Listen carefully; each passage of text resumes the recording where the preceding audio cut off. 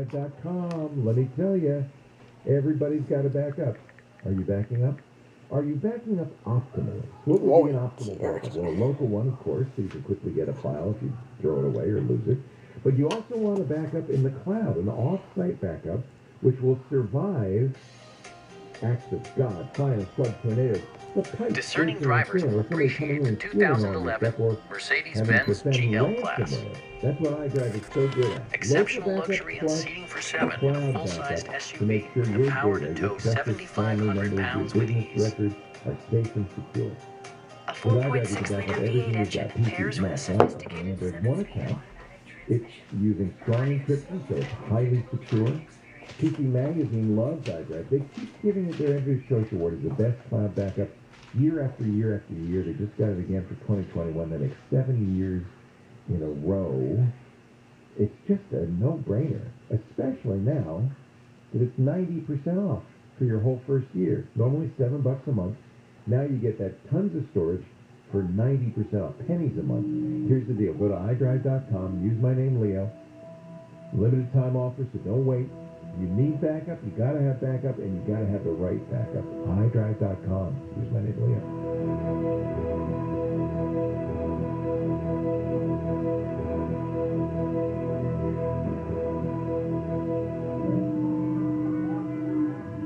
KFI AM 640.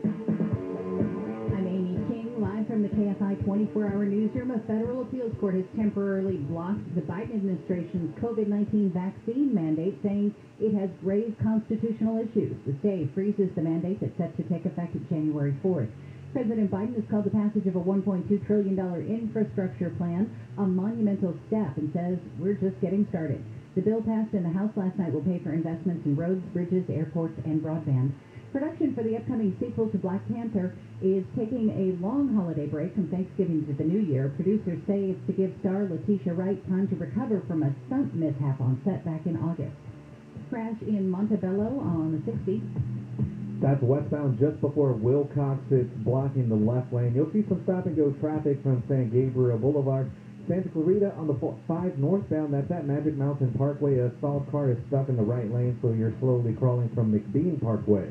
And in Tustin on the 5 northbound, at the 55, there's still a wreck there, blocking the 2 right lanes, causing some heavy traffic from Culver Drive. KFI in the Sky helps get you there faster. I'm Pedro Moreno. Look, staying healthy isn't easy. Watching your diet, hitting the gym, avoiding stress. But a good night's rest helps boost your overall health and wellness. And it couldn't be easier. The Sleep Number 360 Smart Bed effortlessly adjusts and responds to both of these. The result? You wake up ready for anything. Proven quality sleep is life-changing sleep. Don't miss our weekend special. Save $1,000 on the Sleep Number 360 Special Edition Smart Bed, plus special financing. And Monday. Special financing subject to credit approval. Minimum monthly payments required. See store for details. By now, you've heard the news.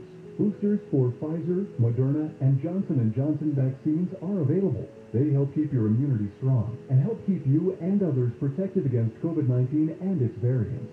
Visit myturn.ca.gov to find out if you're eligible and to find a booster near you.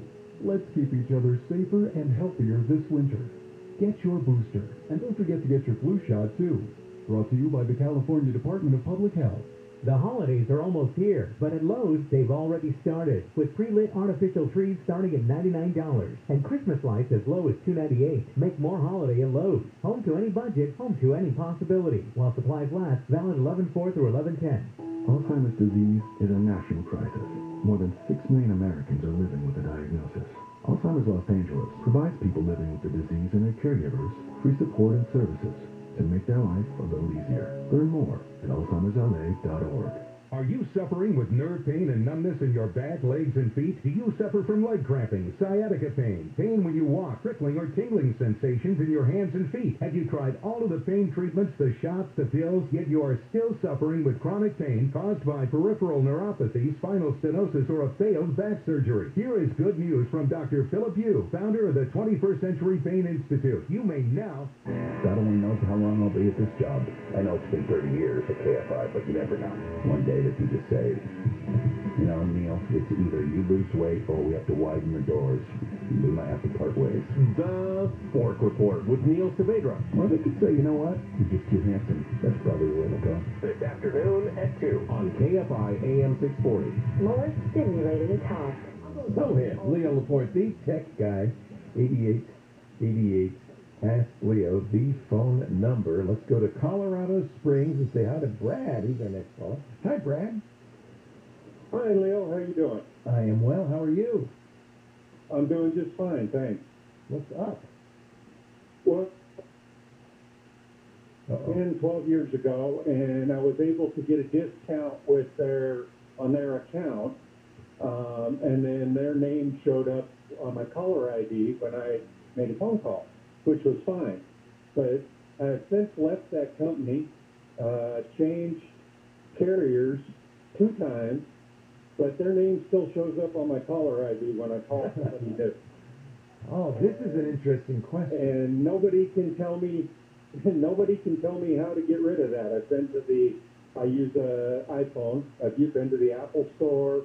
I've called my current carriers through Xfinity, talked to both of those, and they can't tell me how to get that off my caller ID. Is Xfinity your current carrier?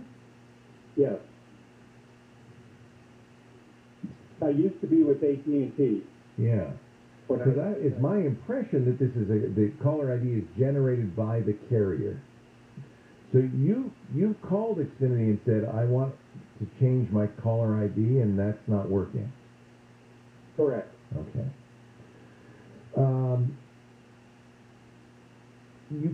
I know you could, with some phone companies, T-Mobile, for instance, turn off the caller ID.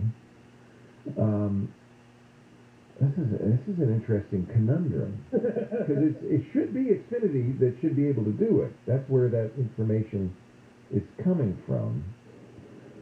And you brought the number along with you, right? Each time, or correct. Yeah. Yep. So when you ported the number from one carrier to another, you also ported the caller ID. Which means Xfinity owns it right now. That's their thing. Yeah, and maybe I just haven't got to somebody at Xfinity that knows anything, but I tried it twice, once on the phone with them and once in a store. Now, Xfinity rides on Verizon as their carrier. They're really not a carrier themselves. They're in what's called an MVNO. So it's probably the fact that the Xfinity guy doesn't have access to the Verizon database. Right. Wow, this is a really interesting question. I mean, you can't really call Verizon. They're going to say, well, you're not a customer. But it is, in fact, their database. I bet you that Xfinity is using. If you had a Verizon account, you could go to My Verizon and you could change the caller ID, but you don't. And I bet you this is an example, and this has been a problem for Comcast, which is Xfinity, forever, which was they built their network through acquisitions. They were a small Philadelphia company that acquired cable company after cable company, and each one had its own computer system. And frankly, Comcast is notorious for doing a terrible job integrating these new computer systems into their old system. So if you ever talk to a Comcast repair guy or somebody who's actually kind of aware of the system, they'll tell you this is a nightmare, because we're using a variety of different computer systems. And this is a perfect example. Your caller ID is stored on Verizon's computers. And Xfinity probably doesn't have a good way to get to that, but because you don't have a Verizon account, neither do you. You could call, it might, I think they're just going to say, well, you don't have an account with us, but you could call Verizon customer service, 800-922-0204. If you were a Verizon customer, that's the way you would get your caller ID changed, or you could log into your My Verizon account. Xfinity should have this complete capability as well, and I bet you, in years to come they will. But right now, it's a fairly new service built on Verizon. I bet you they don't have an interface to the Verizon database, and they can't do it. That's my only guess. Look in your Xfinity phone account. See if there is somewhere that you can change your caller ID. Yeah, I've tried. I've looked. I've looked all through the phone, and it's not there. I've looked through the account, but I will certainly try it again. Yeah. Other people who've had a similar problem are saying the same thing. Oh, really? That they can't find it either, and that every time they talk to Xfinity, Xfinity says, sorry, we can't change it. So it really does seem to be, unfortunately, something that's not able to be changed. Yeah, and, I'm sure in time, this is what has historically happened with Comcast, is eventually they absorb these systems and they figure out ways to interoperate. But it's not at all unusual with Comcast for them to have multiple computer systems that don't talk to each other. And I think you found one of them. I guess, okay, here's what you could do if it's really driving you crazy, which it should be, because you don't work for that company anymore, is you could do one last time. You could port that phone number, say to something like, Google's Fi or somewhere, bring the phone number along, or move it to Verizon, change it with Verizon, and then move it back. How much do you want to change it? Okay. Okay. How badly do you want to change your caller ID? Because I think that might be the only way to do it. Okay. Well, wait a minute. Here's somebody now from the chat room has posted. Mike B has posted from the Xfinity forums. How to outbound caller ID name change. They're all saying you can't. So there we go. There we go. Congratulations, you're our winner. Wow. How do you like the Xfinity service otherwise, though, Brad? Is it okay? It's been fine. Yeah, I've been on it since I called you. I'm actually driven from Colorado Springs today. Oh, that sounds great. As I've been talking to you or holding. So, it works the whole way. Nice. And cut me off. So. Yeah, it's Verizon, so it should be good. Yeah. So it works fine. Yeah. Yeah, it's funny because this is exactly, I'm looking at this forum.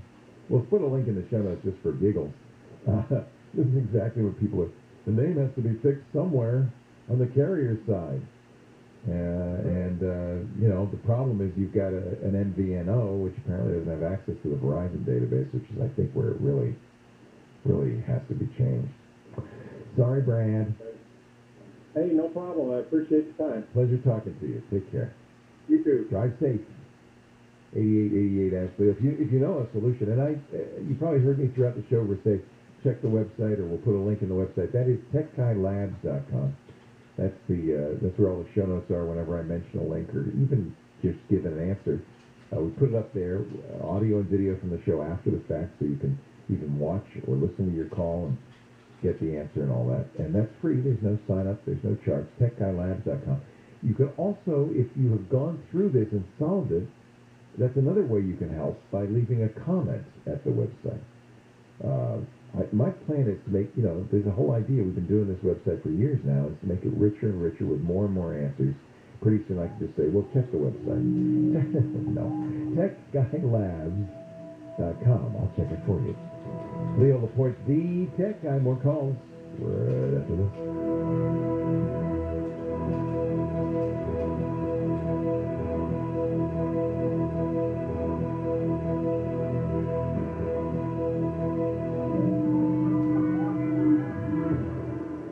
KFI News is right now on KFI AM 640. More stimulating talk. Let's check in with the KFI Newsroom.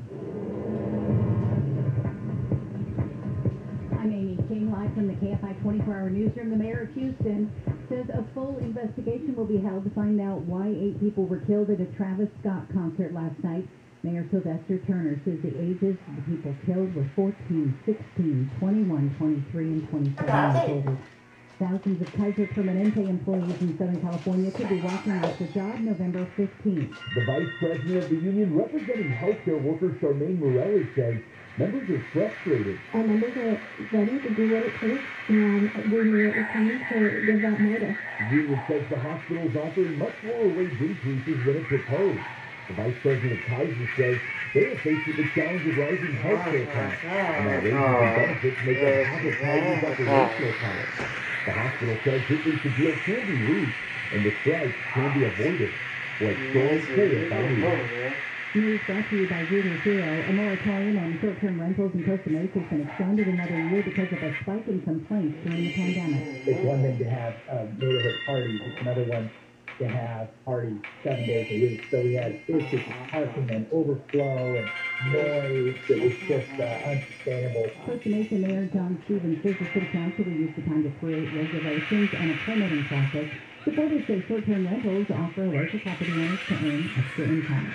Part of the 101 freeway near downtown LA has been closed again this weekend, so work can continue on replacing the 6th Street viaduct. The freeway is shut down between the 10 and the 510-101 interchange until about 3 tomorrow afternoon. Tracks cleared in Montebello on the 60. Back westbound just before Wilcox has been cleared from the left lane off the freeway. Now traffic is recovering from San Gabriel Boulevard. Downtown LA on the 101 northbound at Spring Street, you'll see a stalled car that's stuck in the right lane. Your drive is jammed from the 10. And in Cerritos on the 91 eastbound at Bloomfield, you'll see a big rig crash that still has the 2 right lanes shut down until further notice. So that's causing a mess from Bellflower Boulevard. KFI in the Sky helps get you there faster. I'm Pedro Moreno.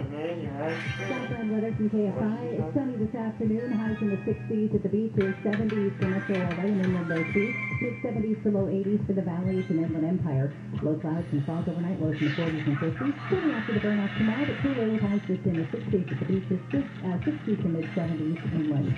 We read local. Live from the KFI 24-hour newsroom, I'm Amy Kim. This report is sponsored by Lowe's. The holidays are almost here, but at Lowe's, they've already started, with pre-lit artificial trees starting at $99, and Christmas lights as low as $2.98. Make more holiday at Lowe's. Home to any budget, home to any possibility. While supplies last, valid 11/4 through 11/10. Checking things off of your DMV to-do list is now a lot faster, because now the DMV has made it even easier to take care of tasks online. It all starts there.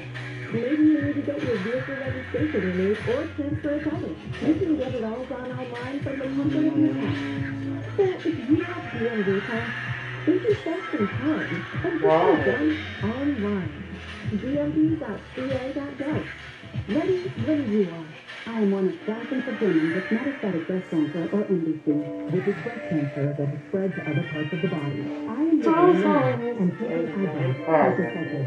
Ibrance, a 125 milligram tablet with an aromatase inhibitor, is for postmenopausal women and for men with HR-positive, HER2-negative MBC as the first hormonal-based therapy. Be in your wellness. Ask your doctor about Ibrance and visit Ibrance.com.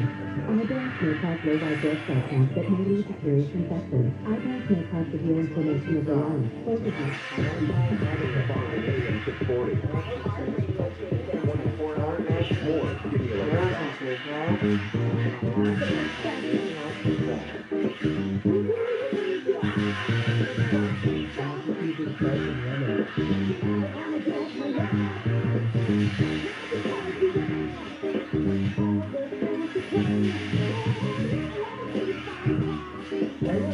The name Professor Moore, Mr. Big Jack, who you think you are. We have a play that's who I am. 8888 Leo, that's the phone number. Lex from Richmond, Virginia. Hello, Lex. Thanks for calling.